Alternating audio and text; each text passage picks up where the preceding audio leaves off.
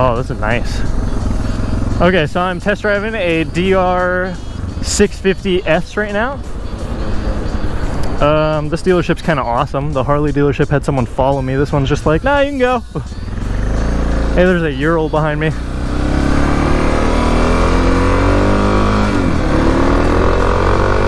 Wow, okay, that has a lot of power.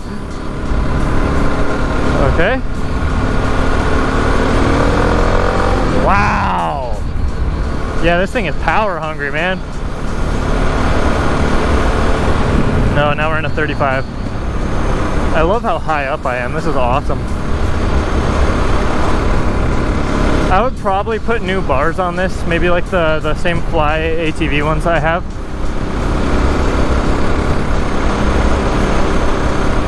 Okay, now we're in a 25.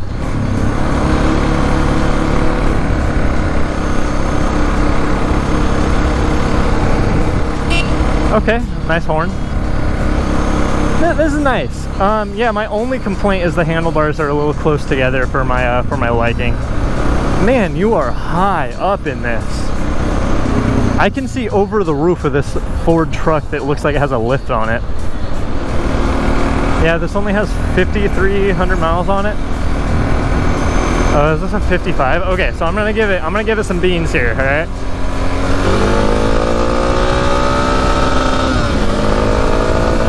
Wow. All right, that's fast. That is quick.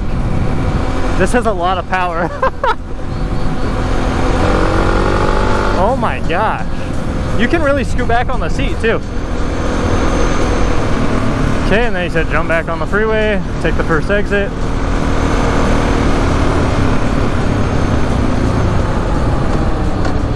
Okay, so I was in third, so I had 2 more gears right there. That's pretty cool. This thing has a decent amount of power.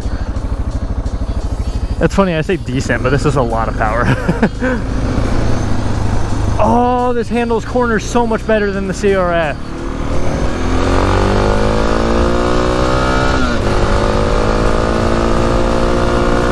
Oh my gosh, I'm going 70. Wow.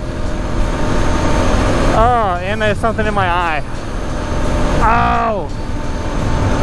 Ow!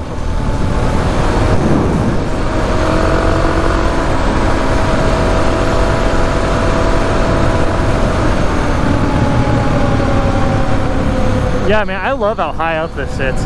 It does, okay, so the one complaint people usually say about this bike is that it doesn't feel super steady after 70 miles an hour, and I see what they mean. It literally at 70 miles an hour it gets shaky, which isn't a big downside because I'm not really going to be driving at 70, but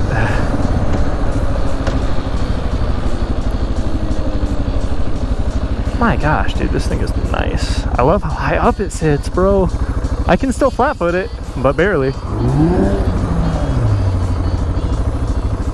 Probably not gonna trigger the light. Oh my gosh, it has so much ground clearance, dude. I could hop all of the logs.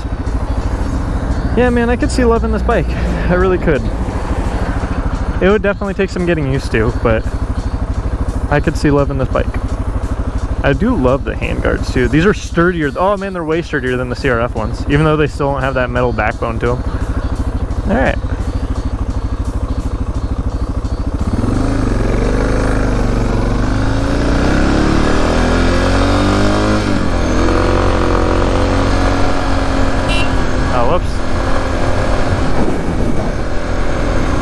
Yeah, I'm liking this. It rides nice and good. Well, I'm gonna end this video before I get back there so he doesn't see me being all weird, but thanks for watching. Hopefully, well, maybe I'll get this bike. We'll see.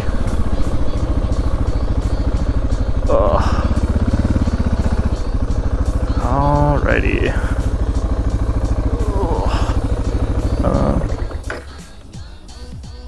And then back in.